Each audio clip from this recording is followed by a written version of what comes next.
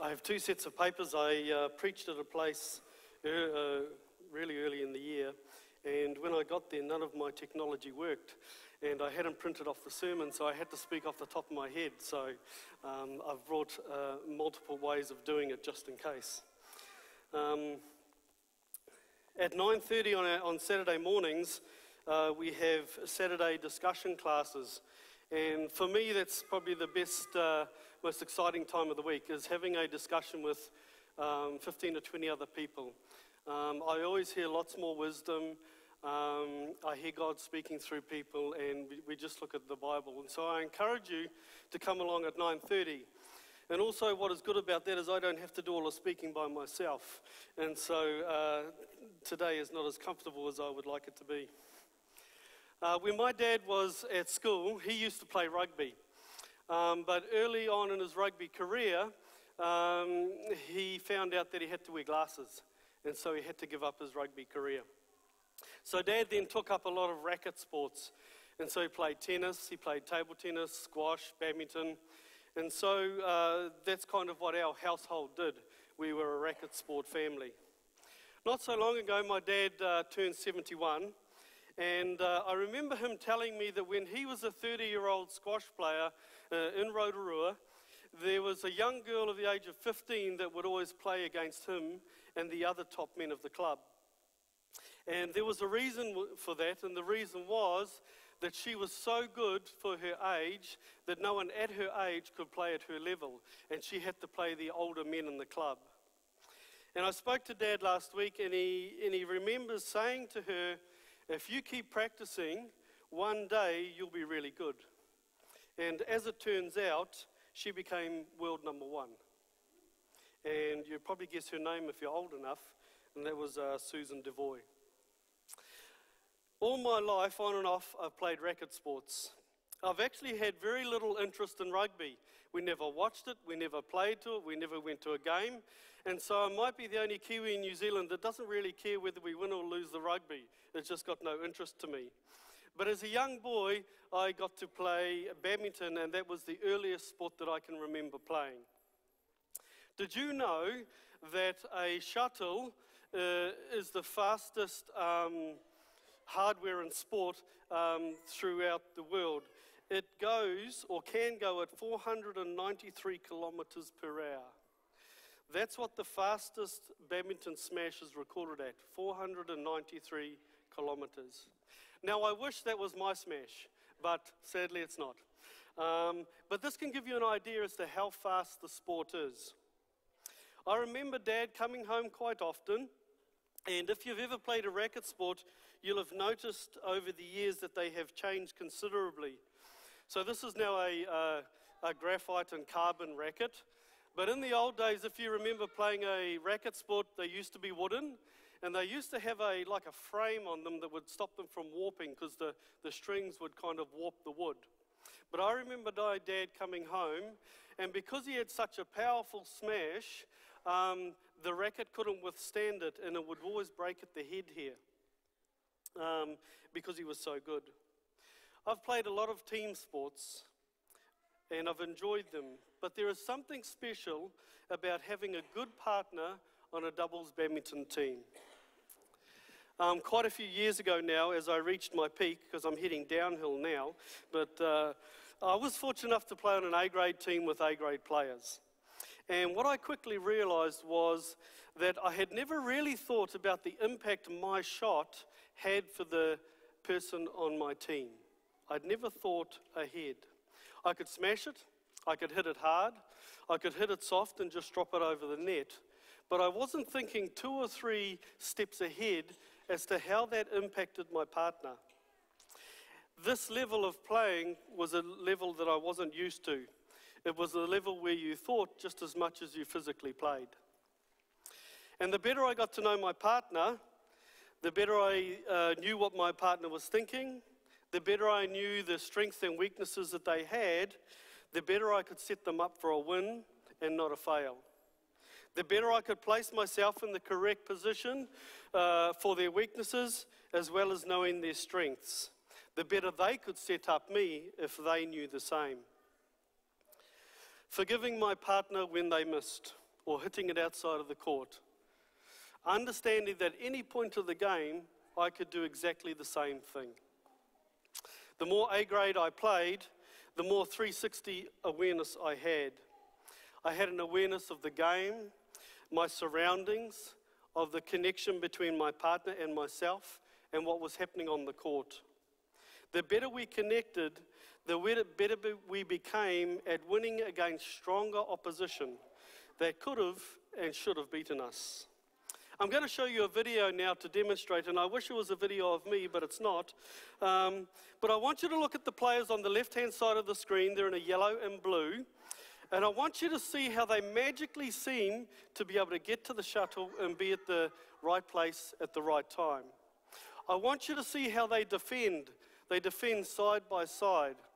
And then when they attack, how they attack their position from front to back.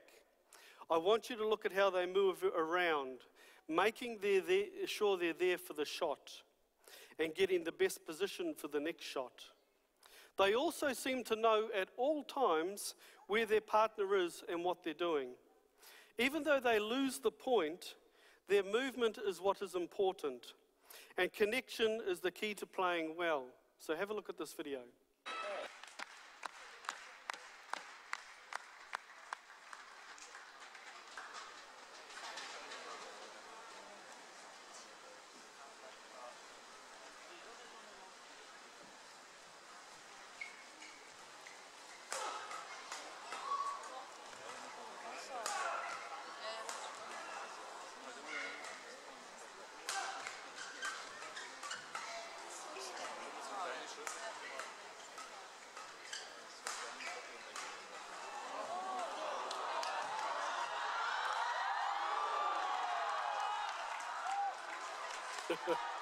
Yeah, I wish it does.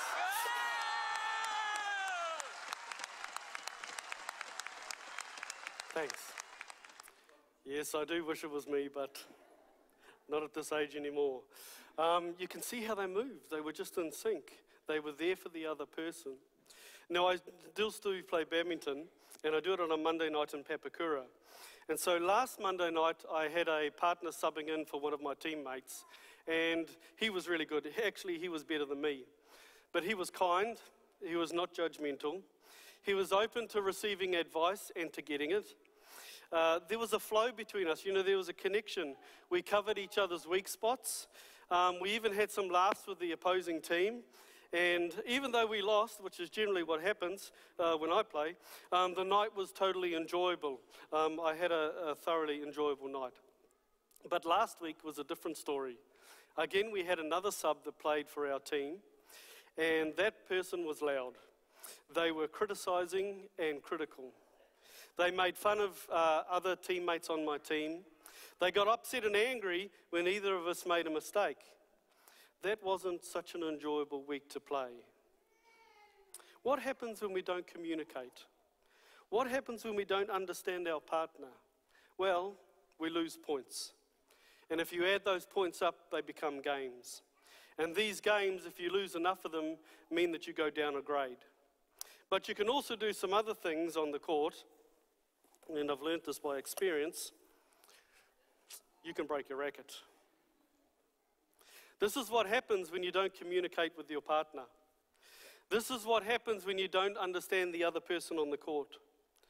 This is what happens when you don't set someone else up for the win. And this is what happens when you want to do it your own way instead of what is best for the team. $300 later, you need a new racket. Now, that's okay if you can find the same model. And when you're playing badminton, you don't want two different type of rackets because they do two different type of things.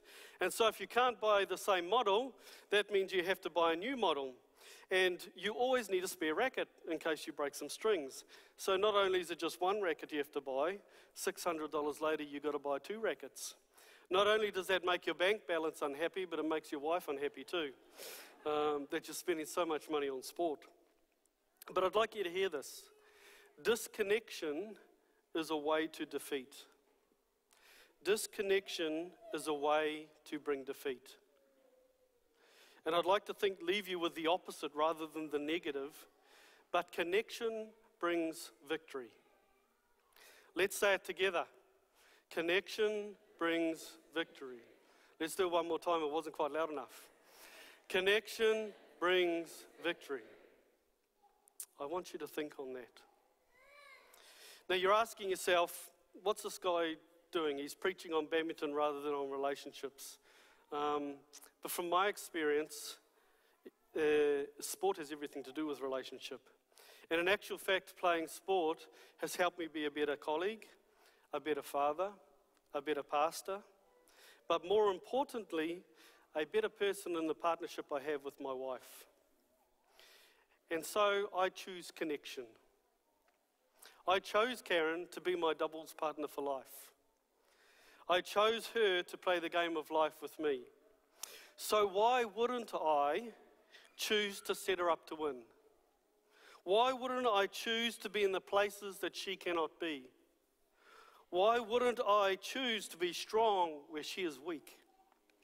Why wouldn't I choose to encourage and affirm? Why wouldn't I choose to understand her needs and her wants?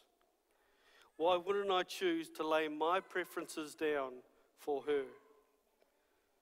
Why wouldn't I choose that we fight the enemy together? Both utilizing the strengths that we each come with. And I choose to be a better version of myself for her. The game of life is very similar to playing sport. Understanding each other, communicating, knowing each other's weaknesses and strengths, being in the position that your partner cannot get to, looking 2 or 3 steps ahead to help each other in the right direction and to help us fight the opposition, forgiving and forgetting when we make a mistake, learning from the past games, planning for the future games, and playing well in the present games. So one of the key ways we can start to understand this is through the 5 love languages. And if you've never heard the 5 love languages, then you need to get some paper out, you need to get your phone out, take a picture of the words. You need to remember these so that you can be a better person for your partner. So here are the 5 love languages. Firstly, they are gifts, touch, acts of service, words of affirmation, and quality time. Do you know each of these love languages for your kids? Do you know what their top ones are? What about your work colleagues, or your church friends, or your teammates, or the community that you come in contact with?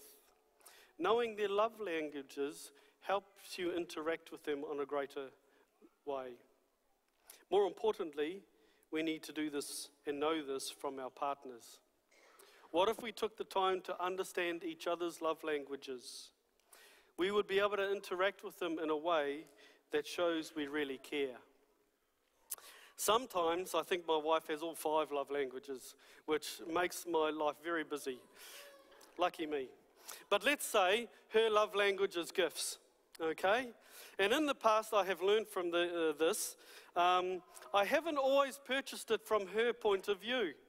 And so when I purchase her a vacuum, a boat or a motocross bike, it isn't always a winning scenario because it is what I'm really wanting rather than what she's wanting. We may not do this from that extreme. You may not be as stupid as me. But we do we spend the time to really know what someone needs? How that love language is received from their point of view.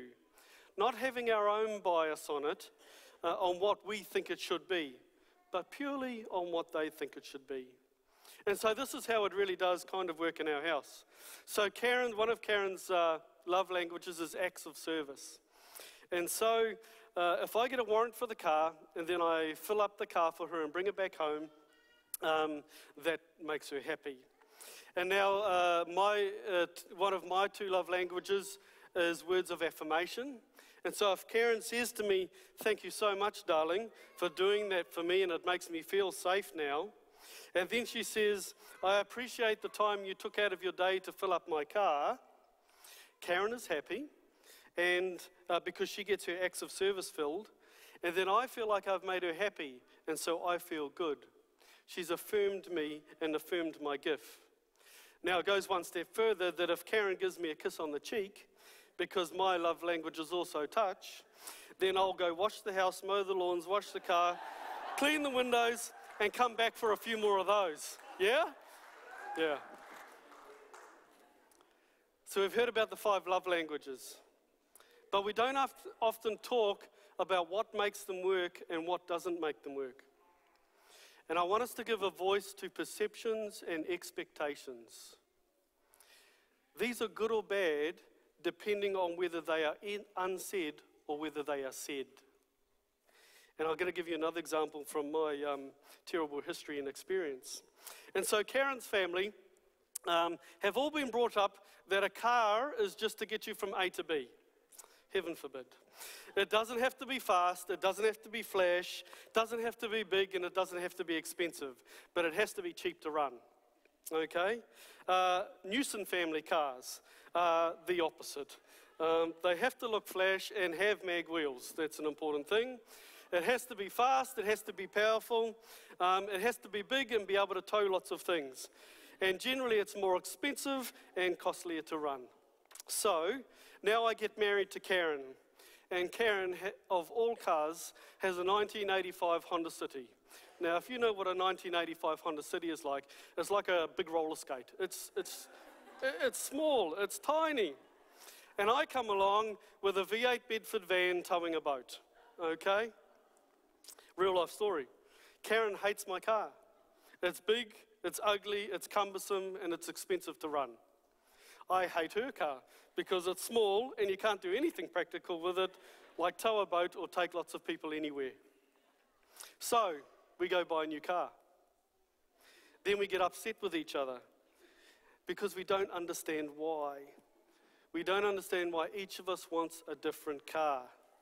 It doesn't make sense to us, either of us, as to why we think the particular way that we think. What is the reason for this? It's because we come from different backgrounds and we have different expectations and perceptions about what a car should do and what it should be like. If left, this can cause a division between us. And possibly for a while, we had a few heated discussions. But until we talked frankly about why we felt that way, until we understood each of us and where we've come from, and until she saw that I was right all along, no, just kidding about that, yeah. Until I saw it from her viewpoint, I could never be happy. And with the choice that she make, I would never be happy with that. So it's not to say we didn't buy a car that neither of us liked. But until we talked, each of us didn't realize what was important to the other person. We were opposing players on the same team. When we said what our expectations and perceptions were out aloud, when we gave a voice to it, when we understood each other's 5 love languages, when we started to connect and get to know what the other person was like, what the other person wanted, what the other person valued, when we knew how they did things and what they thought about things, it became much easier. We weren't opposing players on the same team until I took the time to understand from her point of view, not just my own. When we did dialogue about it all, we started playing as a partnership and as a team rather than opposing players against each other. And I think Jesus said something about this in the Bible. And so we're going to have up on the screens now 2 verses from John 15, verse 12. I think we are. If not, go to John 15, verse 12 and 13 in your Bibles. And I think Jesus talks about this a little bit. And he says, "This is my commandment, that you love one another just as I have loved you. Greater love has no one than this, that one laid down his life for his friends." What if laying down your life didn't just mean it in a physical sense? But what if it means sometimes laying down our preferences, our likes, our thoughts of what we think pleases others? What if laying down our life meant that we were really to hear and understand others, to hear and understand people's expectations, to hear and understand people's perceptions, and to hear and understand people's love languages? What if we joined together not as opposing players on the same team, but we chose to be defenders side by side? What if we choose each other to move forward on a united front when needed? What if we choose each other and set each person up to win rather than to fail? What if we choose to be vulnerable so that we can let people that have the strength be in the place that we can't? What if we choose to be the strength when others have a spot of weakness? And what if we choose to lay down our preferences so that we can help others feel loved? I've got a little video now, and I think it explains it the best and challenges us the most. So let's see this. I don't know what to say, really.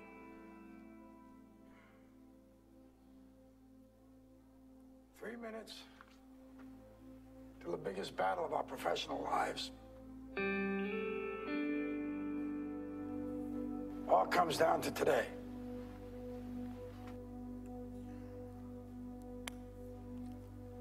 Either we heal as a team,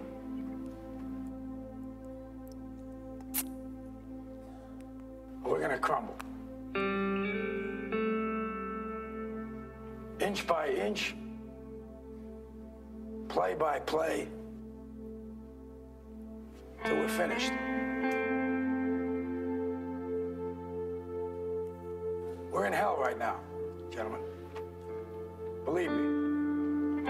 And we can stay here, get it kicked out of us, or we can fight our way back.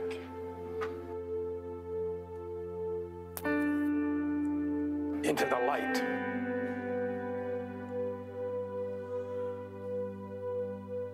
One inch at a time.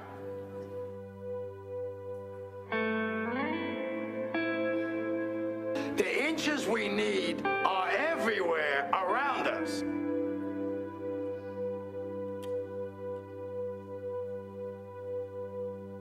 And either we heal now as a team, or we will die as individuals.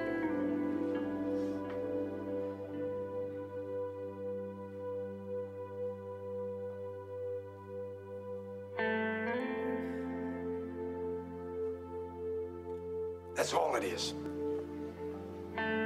Now, what are you going to do?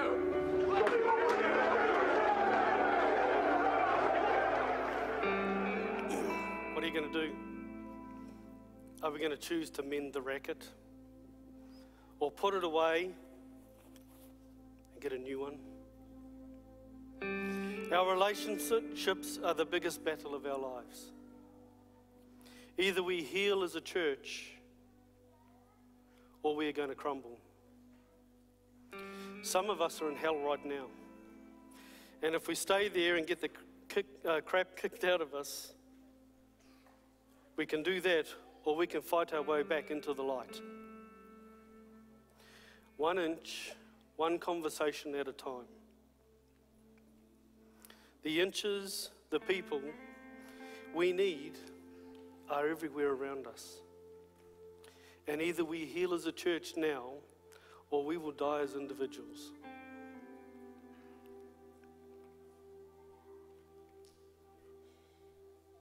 Choose to play the game together, but choose to play well. Choose to play as a team, as a united front, in whatever game that life throws at you. I leave you with the question, Papster. What are we going to do? Let's bow our heads. Dear Lord, you've given us a choice today. Do we choose to play on the same team? Do we let you be our coach and to guide us? Do we build our relationships to make them stronger? We just ask that your Spirit come upon us today and give us the direction Help us with forgiving. Help us to have conversations that will just grow our relationships that we have with each other. I pray today for this church, that this community here will come together and be a team that will win the battle. I thank you for all the blessings that you give in your name. Amen.